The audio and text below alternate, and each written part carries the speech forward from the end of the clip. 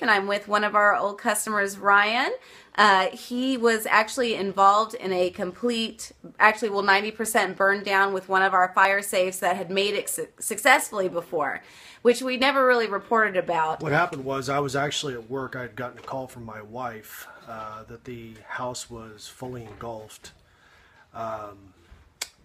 They told me the fire department was already on scene and to, drive slow home and, everything's okay. Of course, that didn't happen, I hauled butt home, got there.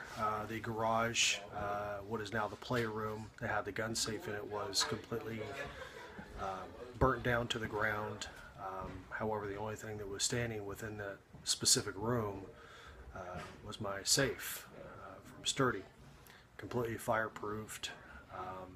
It had a lot of burns around the outside area, and when I went to open it up, there wasn't a thing hurt. None of my ammunition had gone off. I had a lot of ammunition right next to the side wall. All my rifles, shotguns, pistols, they were all exposed. Inside of the gun safe that were not actually in cases itself were completely untouched. And so it was a true testament to that fire safety, and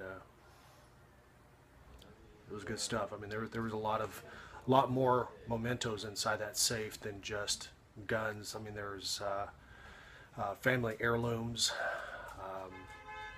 rings, necklaces, and stuff that's been handed down from generation to generation, and none of it was touched.